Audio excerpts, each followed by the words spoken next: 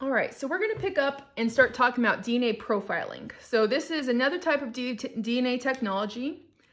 This is less about kind of human health and things like that, but one of the big ways that we've used DNA profiling, and this is basically the ability to determine if a DNA sample comes from an individual, but this is really important in forensics. So this is going to be kind of the field that is for solving crimes and things like that. Okay, so for a definition, so DNA profiling, okay, is the analysis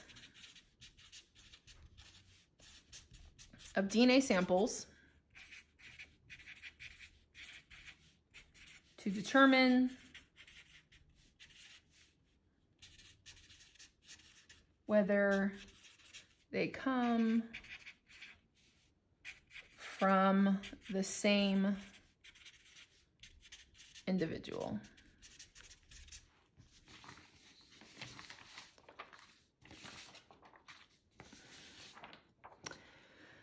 All right, so this has really changed the field of forensics, because prior to kind of DNA profiling becoming the technology that it is today, many people were convicted of crimes based on evidence that, you know, there's lots of things like they used to look at hairs, but they weren't looking at DNA. They were just looking at the actual hair and seeing if it looks like it's the same color and the same kind of makeup. But we know that that is really not a good and very accurate way to kind of profile. And so once DNA profiling came about, it really kind of opened up this really good technique that can identify individuals. And we'll talk about how this process works and how accurate it can be to be able to determine if the sample that you got is actually from an individual. Okay. We also will sometimes call this DNA fingerprinting.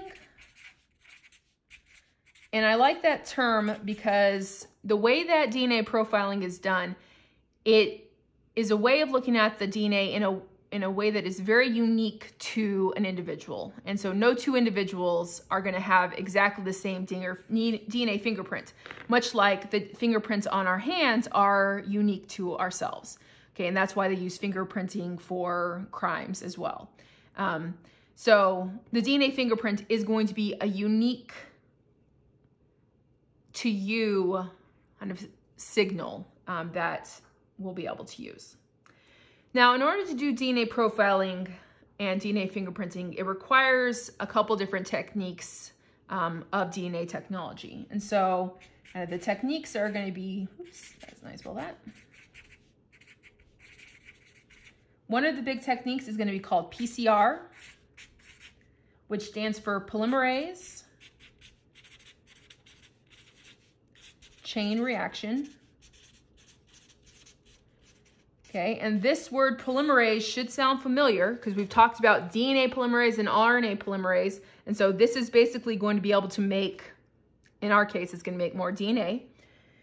And so the PCR, what its job is it's, the term they use lots of is amplify DNA. What this word amplify means is to make more copies.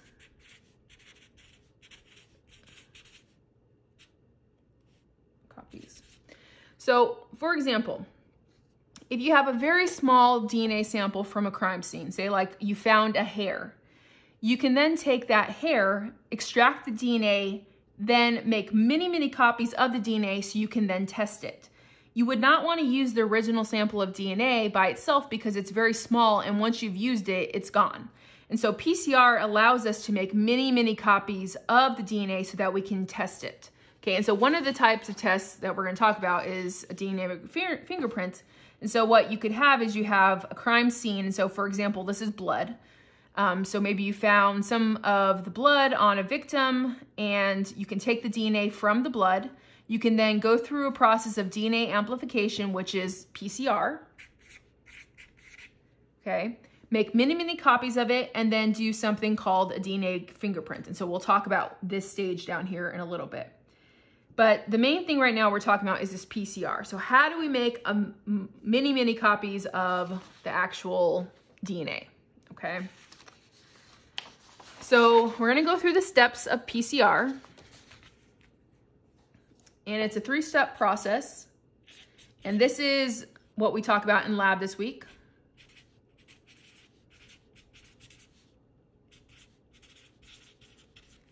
Okay, so you initially start with a little sample of DNA, okay? And so we want to make more copies of the DNA. And so what we can do is we can actually separate the DNA strands and then start to make new strands. So it's like the process of replication almost, okay? So the first step is that you have to do something called denature. And I've used this word before. What it means is that the DNA strand, you're actually going to heat it up so that they separate. Okay, and so denature is kind of, you're making it so they no longer are connected. So DNA is heated, and that makes strands separate. Okay, the next step is going to be called annealing.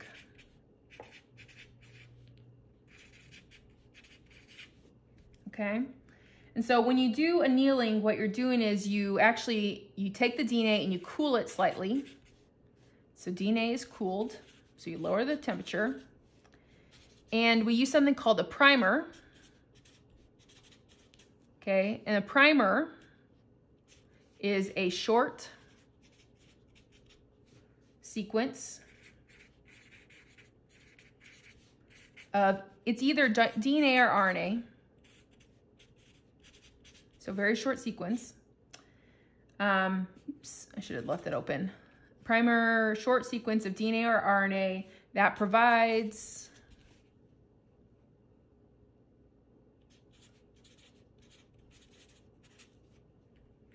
a starting point for DNA synthesis.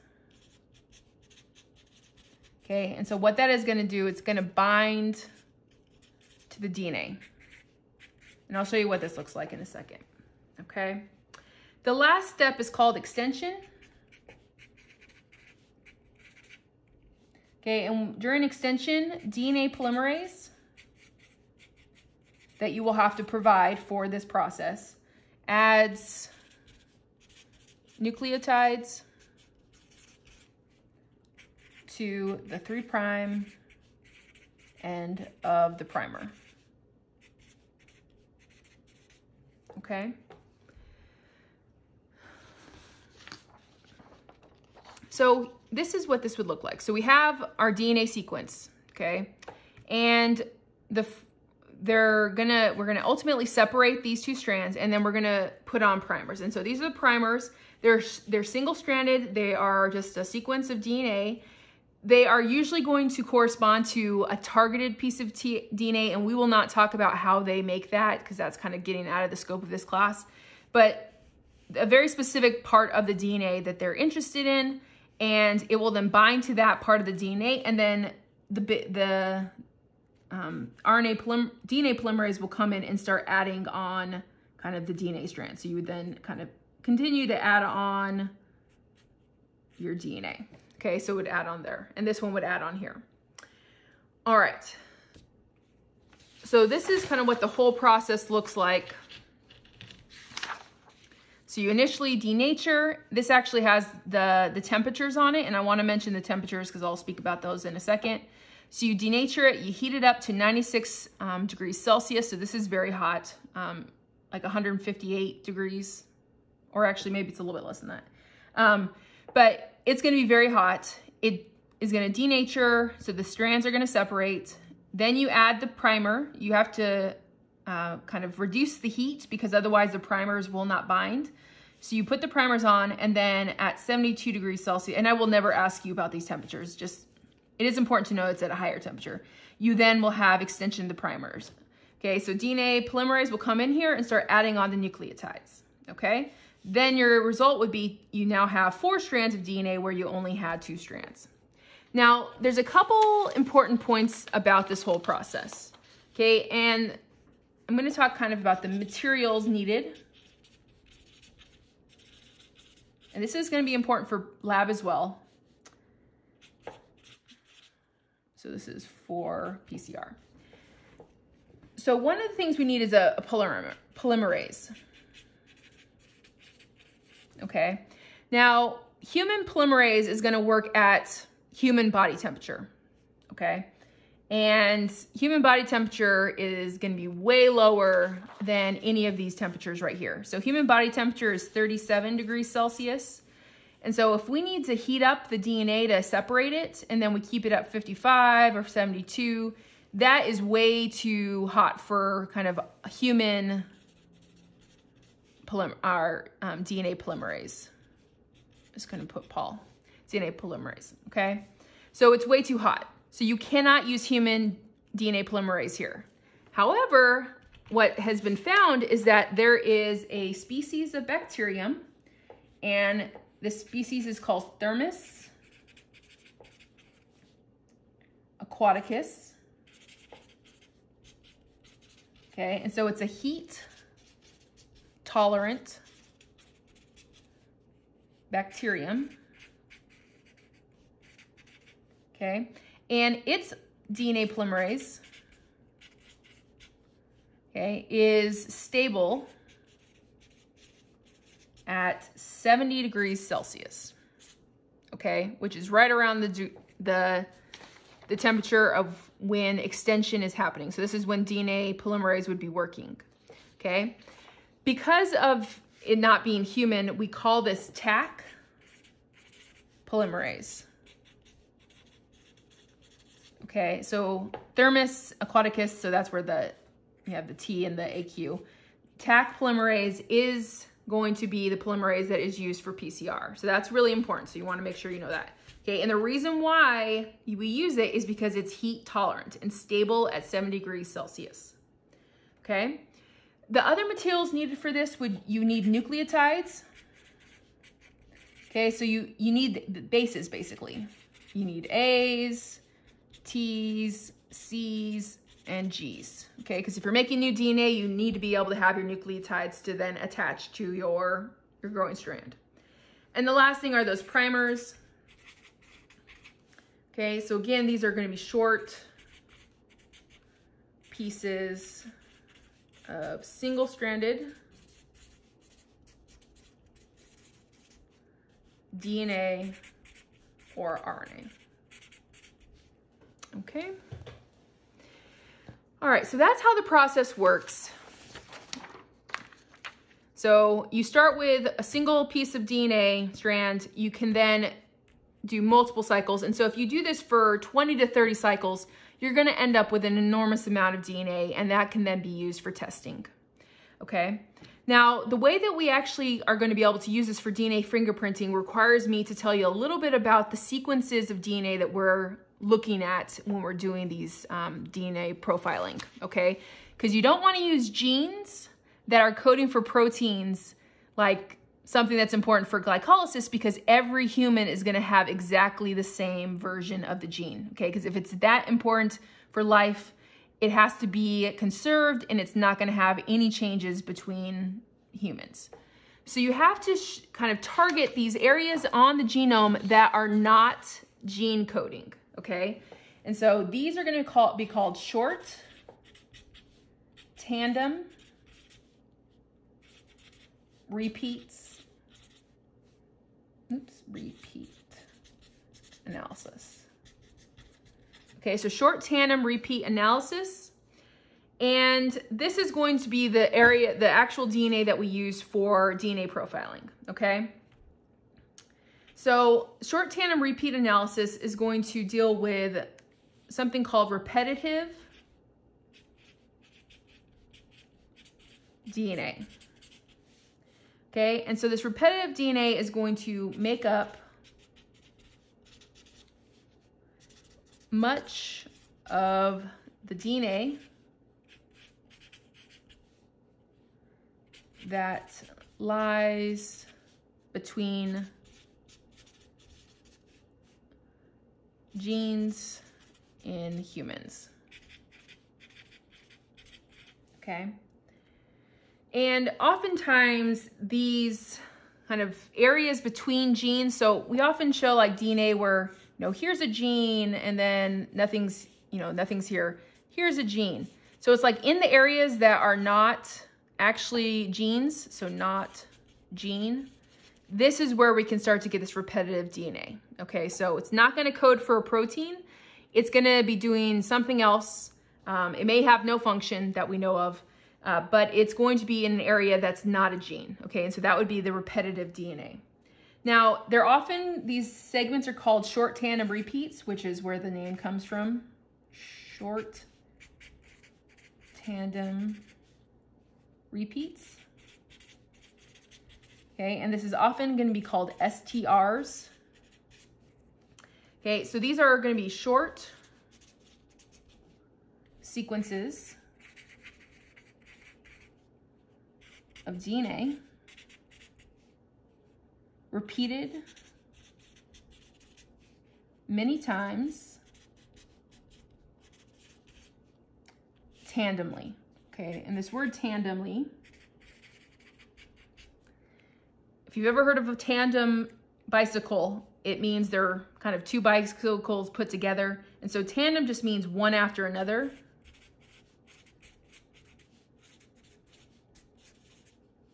Okay, in the genome. Okay, so if you have like this sequence of, let's say, AAA, TTG, you then have it over and over and over again right next to each other. Okay, so this would be the short tandem repeats. Okay, and again, these are going to be in between genes. They're not part of the genes. So the way that this works with DNA kind of profiling is that when we do STR analysis,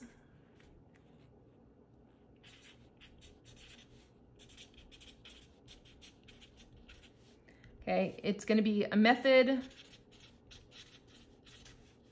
of DNA profiling that compares the lengths of STR sequences at specific sites in the genome. Okay, so that's going to be just in the DNA. All right, so I want to show you what this looks like. So if you look at individuals, so you could look at, all of us that are in this class, there are these different STR sites that have been identified. Okay, so scientists have discovered these, and what they do is they can then go to the sites and see how many repeats do they have of this short tandem repeat. So for example, in this individual, this repeat is AGAT, okay? And so that is repeated, and this time it has 1, 2, 3, 4, 5, 6, 7. It's repeated 7 times in this sequence, okay? And it's 7 times right here, okay? In this second site, we have this GATA, and it's going to have 1, 2, 3, 4, 5, 6, 7, 8. 8 repeats. And then in this sequence, we have 1, 2, 3, 4, 5, 6, 7, 8, 9, 10, 11, 12. Okay, so when they're doing DNA profiling, what they're doing is they look at 13 of these sites all over the DNA, okay? And then they go to those sites and they say, how many repeats does this person have at these different sites? So if this is crime scene data, or DNA, right here, so this is what they found at the crime scene, and this is then the suspect's DNA, what they'll do is then they'll look at those identical spots in the DNA and see, do they match? Now, in this individual, this site matches. So the STR site 1 matches. So if we looked at just one site, we'd be like, yes, this is our person that did the crime. However, you can't just look at one site. You have to look at multiple sites. So if we go to STR site 2, we see that the crime scene individual had 8 repeats of this GATA, but our suspect has 12 of them. So there is no way that this individual could be the same person, okay? Because that just can't happen. So this individual is always gonna have 12 repeats at this site right here. So if they do this with 13 different sites on the DNA, it is incredibly accurate in determining the right person, okay? And I'll give you actually a number in a little bit about the accuracy of this. Now, before we talk about kind of how that's going to happen, let me see. Maybe I wrote this down somewhere else. Percent.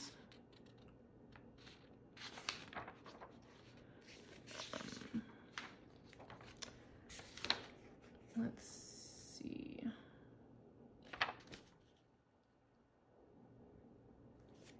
I'm not seeing my number, but I feel like I read something that it was, if you use this kind of analysis, it's somewhere between 1 in 10 billion or 1 in several trillion possibility of having two individuals that have identical number of markers at the same place. So it's it would be astronomically small amount of individuals that would have kind of the same exact STR patterns in their DNA without it being the actual same person, okay? Now, when we're doing this type of analysis and looking at the STRs, you actually have to do something called gel electrophoresis, because that's going to be the next step.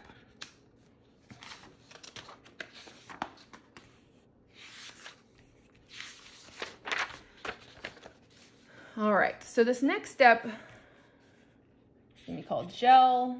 So this is going to allow us to actually do the fingerprinting.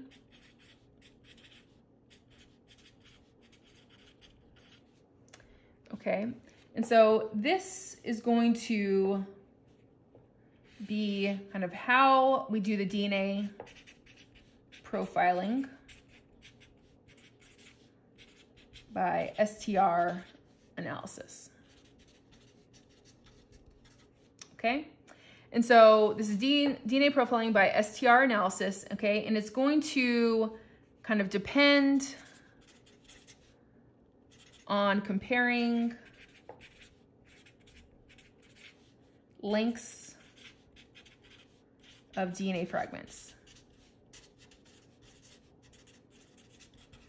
Okay, so normally the DNA is not in fragments. It is going to be in long chromosomes, okay? But this way that we're gonna do gel electrophoresis, you actually have to chop up the DNA, and you're mainly gonna be looking at these sites right here, so the STR sites, okay? So gel electrophoresis is kind of a technique that is going to separate DNA.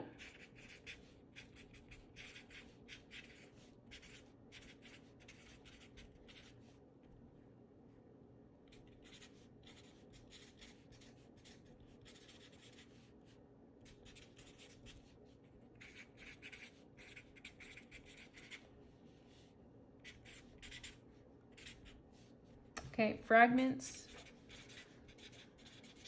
according to size and charge. Okay, and so I'll explain, how this is going to happen. Before we can talk about the actual gel electrophoresis, the main thing is that you have to cut the DNA into fragments. You need to use restriction enzymes again. Okay, so you do this restriction enzyme, and we sometimes call it digestion, because it's kind of chopping up food, like digestion, like food. And so the restriction enzymes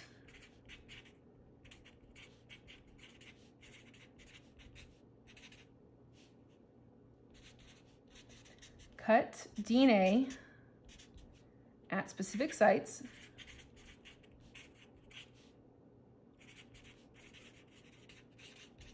okay, and what they can do is they can do these by those STR sites that we've talked about, okay? Now, the way that a restriction enzyme cuts DNA is going to be unique to the individual, okay?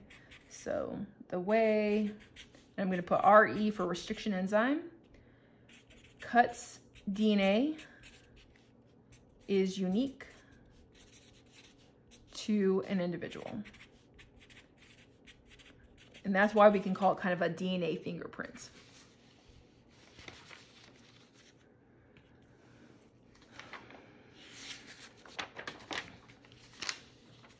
Okay, so how does this actually work?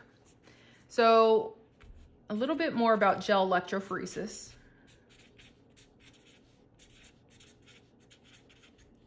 Okay, first of all, the word gel, I want you to think jello, sort of. So it's actually the gel-like structure.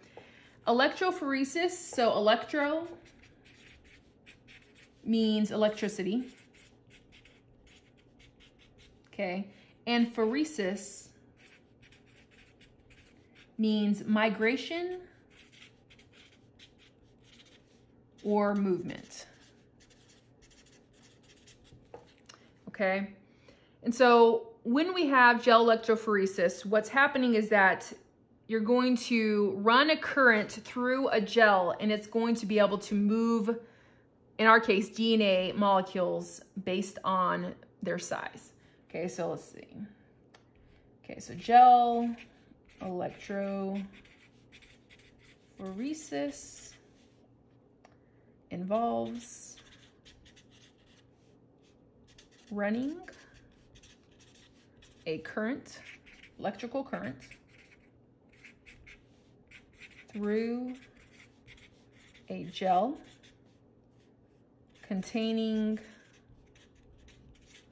molecules of interest. Doesn't have to be DNA, but we will be talking about DNA. Okay, and then based on size of the molecule and charge, so whether it's positive or negative, the molecule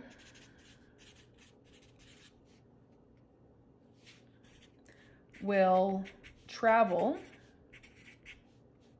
through the gel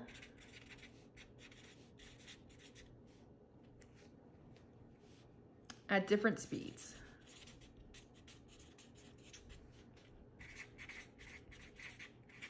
Okay, allowing them to be separated. Okay, now all DNA molecules are going to be negatively charged, and so the DNA will move because of negative charge. Okay, and it'll move based on the size, so distance DNA travels is dependent on size. So if you remember, for diffusion, something that's very large will move slowly and something that's small will move more quickly, okay? All right, so this is what this is gonna look like. Okay, so this is what the gel kind of apparatus looks like. You are gonna have this gel right here. It feels sort of like Jell-O. It's made out of agarose. It's clear. You make it so that you actually have these little wells, so these little gaps in the gel that you can load your DNA in. The whole apparatus is going to have a power source, so there's going to be a negative charge on this side and a positive charge on this side. The DNA goes into the wells, and then because DNA is negatively charged, it is going to then want to move this direction away from the negative charge of the current. Okay, because likes repel. So DNA is negative, and it's going to want to move this direction. Okay. Now, after you've done the actual restriction enzyme, cutting everything, you can then put a DNA sample into the gel, okay? And each of the samples is going to be separated. There is this additional ladder that we call it, and this is going to be sort of like a ruler. It basically is of known size of DNA strands, and so then your DNA samples, you can kind of relate them similar to what is in here. Okay, once you turn on the actual apparatus, the the DNA will start to move down towards the positive sign, okay? Now, the way that they move is, again, going to be dependent on how big the DNA fragment is. Things that are really big do not move very quickly or very, fast. And so they're not going to move very far away from where they were initially put in. Things that are smaller will move farther down into the gel. Okay, so this is the smallest. Right here is the smallest, and then up here is the largest. Okay, because this moved the farthest away from where it was placed, and so therefore it's going to be the one that is the smallest sequence. Now, kind of bringing it back to kind of the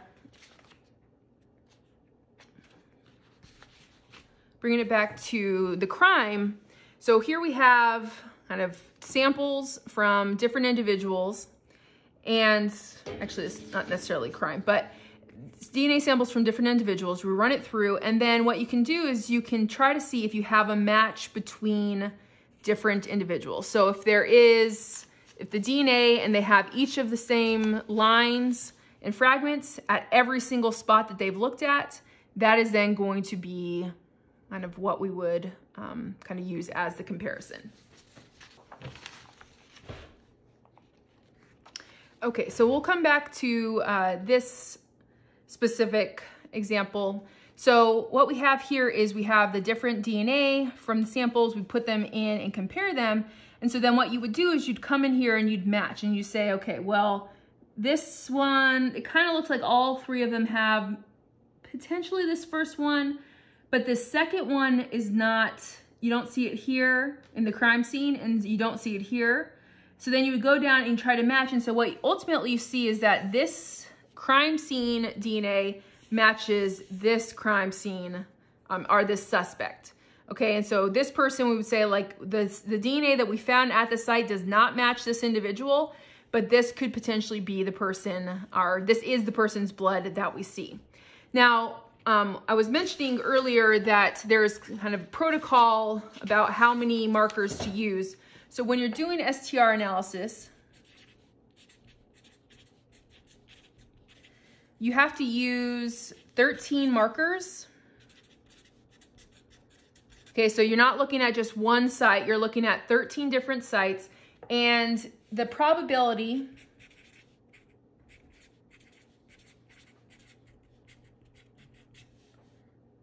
of two people having identical DNA profiles is somewhere between 1 in 10 billion to 1 in several trillion. Don't ask me how they got these numbers, but there's some there. It's really very unlikely. Like that's why we send people to jail that have DNA because the likelihood that it's not their DNA is just so astronomically small that it's going to be that person. Okay. Now, kind of moving on from this STR analysis and DNA fingerprinting, we can go on to something a little bit different. And this is kind of looking at the whole genome or DNA. And so I've said this word genome multiple times, but I haven't defined it clearly for you. So first of all, let me just mention this. This is DNA sequencing because we have to do DNA sequencing before we can actually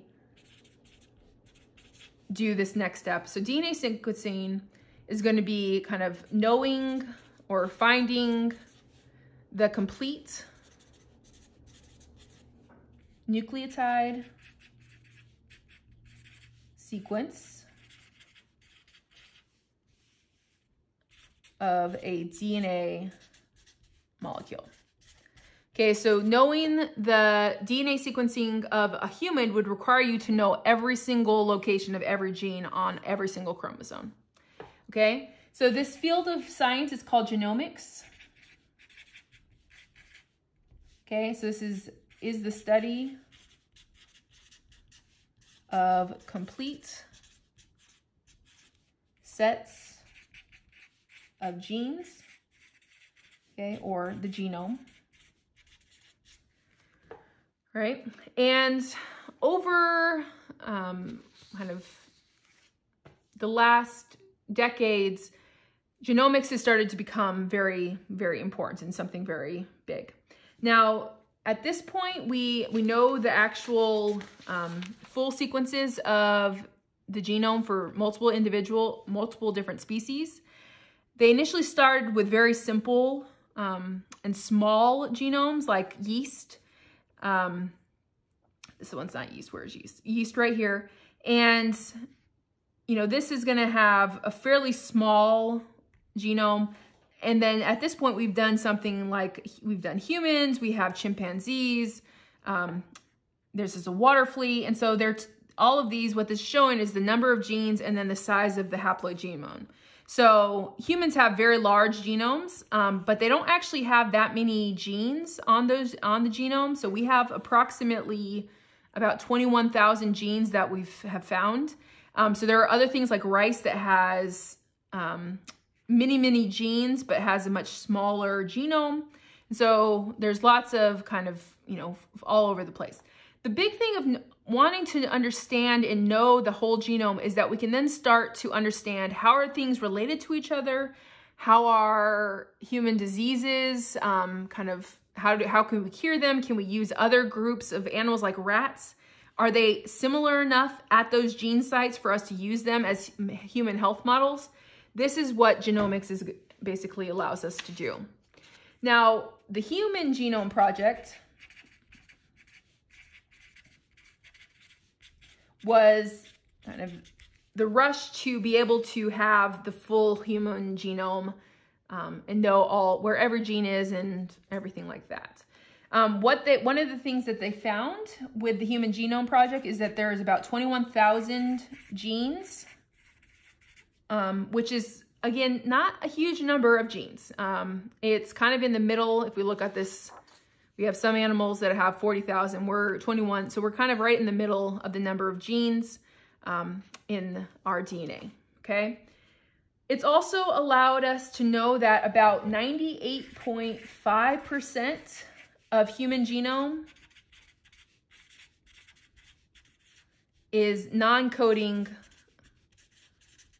DNA. So that means it's not coding for a protein or like a tRNA or rRNA and things like that. What most of the DNA, lots of it, we don't know what it does. There's unknowns, but we know that a lot of it is going to be those control sequences that we talked about. Okay, so silencers and enhancers and, you know, those types of things that we talked about last time. And there's lots of repetitive DNA. So much of the DNA, we don't actually know what's going on there. So I think that's kind of things that we thought was not important or junk DNA is actually probably very important, but we just don't know what it is yet. Okay, what the Human Genome Project also has allowed us to do is to kind of look at human evolution. And we can look at not only kind of our living relatives, which are non-human and mammals that I'll talk about, but also extinct relatives. Okay, so if we look at the Neanderthals, okay, so these are going to be in our same, they're not Homo sapiens, they're called Homo neanderthalis. They are going to be a group of kind of human relatives. They appeared about 300,000 years ago in Europe and disappeared about 30,000 years ago. They definitely overlapped with modern humans. And so one of the things that we've been able to find is they did the genome of a 130,000-year-old female. They did her genome, and what they found is that many European and Asian descendants have Neanderthal DNA, okay?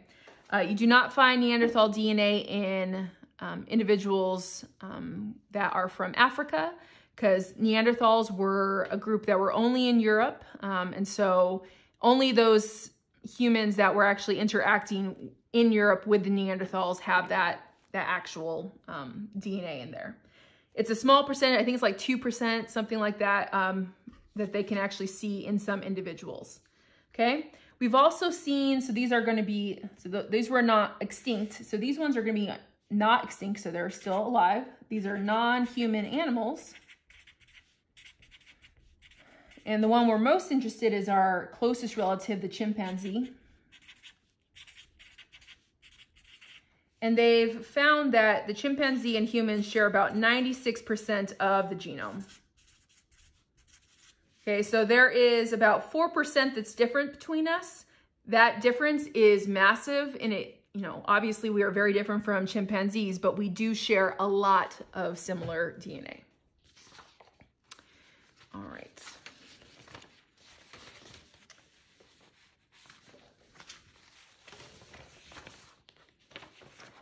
Another thing that they've been able to find is that by looking at the human genome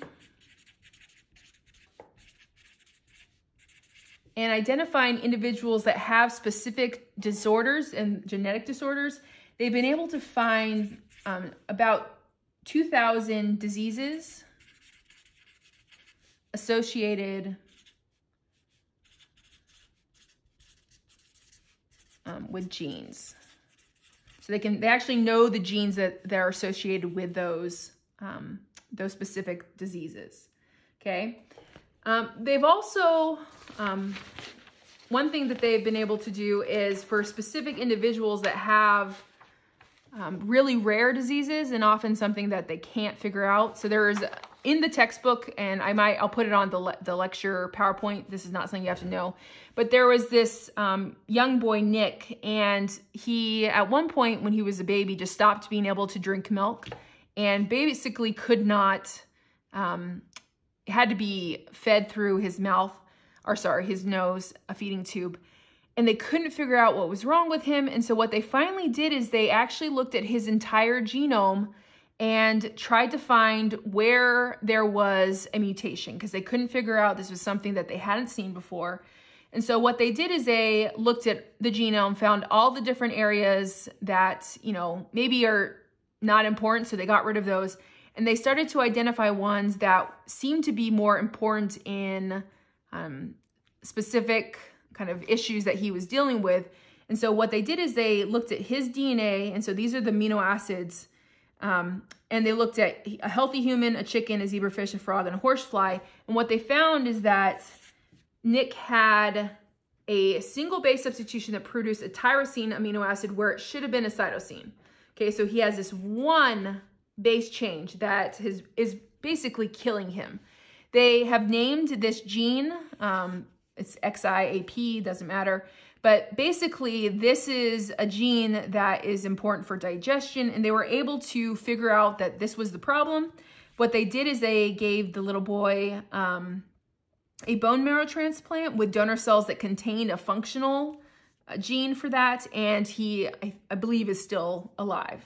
Okay, but the only way that this could happen is if you know the whole DNA, or sorry, the whole genome, and try to identify something that is different in that individual in a place where it's important, okay? So we're not talking about like STR analysis where those parts of the genomes, those are definitely different from one individual to another, but they don't matter when it comes to genes.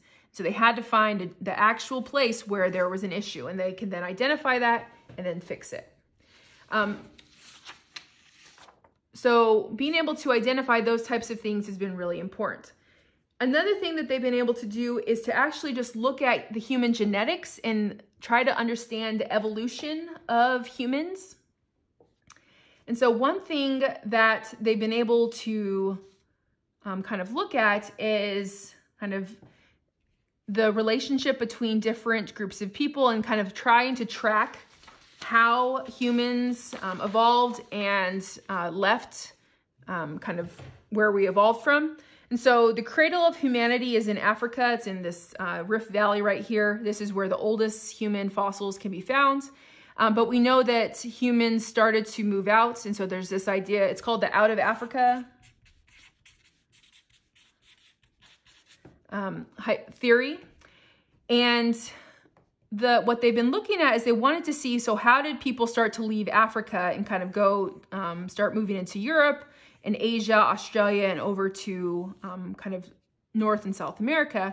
And so what they've looked is they've actually looked at the genomes of different groups of people. And one of the things that they found is that there's a larger genetic difference within Africans. So you could have Africans from different parts of Africa. So they have a larger genetic difference between each other than Africans have to Europeans and to Eurasians.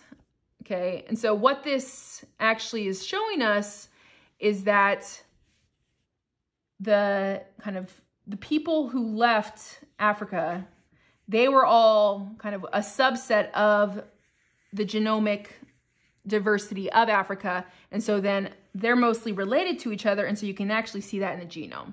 Okay, so again, larger genetic differences within Africans than between Africans and Eurasians.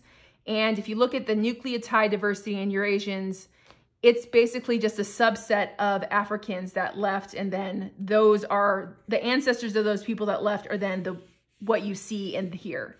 So they're more closely related to each other, okay? So this supports this out of Africa and that there was kind of one major move out and then spread out amongst the world, okay? And some people obviously stayed and inhabited Africa. So these are kind of things that you can only do if you know the actual genomes of humans, okay? So genomics, it's going to be able to allow for us to understand, evolution. It helps us understand gene regulation. We can also start to understand genome organization. So why is there a sex chromosome? Why are there sex chromosomes? How long have the sex chromosomes been there? How long have there been male and female? That kind of thing. They can look at the genome to try to tease those things apart. Now, another area that's kind of similar to genomics is going to be called proteomics. And proteomics is going to be the study of all proteins. So if you remember, proteins are what actually do everything. So yes, we have genes, but we know that many genes can code for multiple different proteins because of things like alternative splicing. And so this proteomics is studying all the proteins that we know of, okay? Now, the last little thing I just wanted to mention is that there is controversy with all of the different things I've talked about today. So when it comes to genetically modified organism, genetic DNA technology, there is controversy about, privacy and also safety. So it is something to be important to understand. Many of the genetically modified organisms that are coming into contact with humans have to be tested by the FDA, the EPA, and NIH, and the Department of Agriculture to make sure that they are safe. And so there are scientists that are studying both, how to do genetically modified organisms, but also are they safe for us to consume and interact with. Now, the last little thing I wanted to talk about is just kind of an interesting thing. And so you're going to be like, who are these people? Well, this is all about the Y chromosome. And it turns out that the Y chromosome, now that we have been able to sequence it and know what's on it, the Y chromosome does not really change when it goes from father to son. So so from father to son, it remains unchanged. So what that means is that you can take the Y chromosome of living men and basically trace them back to kind of where they may have come from. And so some interesting things that they believe they've found is that 8% of males that live in Central Asia are thought to have descended from, this is Genghis Khan. So he was kind of a warlord. And then 10%, so this is in Ireland, in 10% of Irishmen, they believe that they were descendants of this man called, I think it's now, of the 9 hostages, okay, which was a warlord in the 1400s. Okay, and so what they can do is they can actually, so men can do this, they can get their Y chromosome tested and can kind of trace it back to where we think